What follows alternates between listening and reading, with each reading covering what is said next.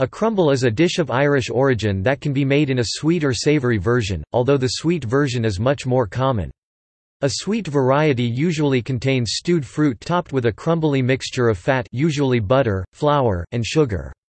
A savoury version uses meat, vegetables and sauce for the filling, with cheese replacing sugar in the crumble mix.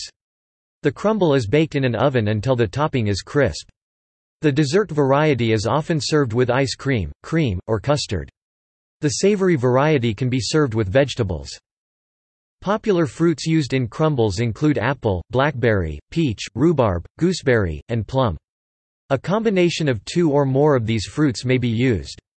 The topping may also include rolled oats, ground almonds or other nuts, and sometimes sour milk, e.g. vinegar and milk, is added to give the crumble a more extravagant taste. Brown sugar is often sprinkled over the crumble topping, which caramelizes slightly when baked. In some recipes the topping is made from broken biscuits, cookies in American English, or even breakfast cereals, but this is not traditional.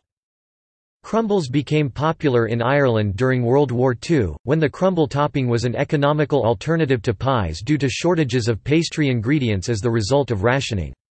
To further reduce the use of rationed flour, fat and sugar, breadcrumbs or oatmeal could be added to the crumble mix.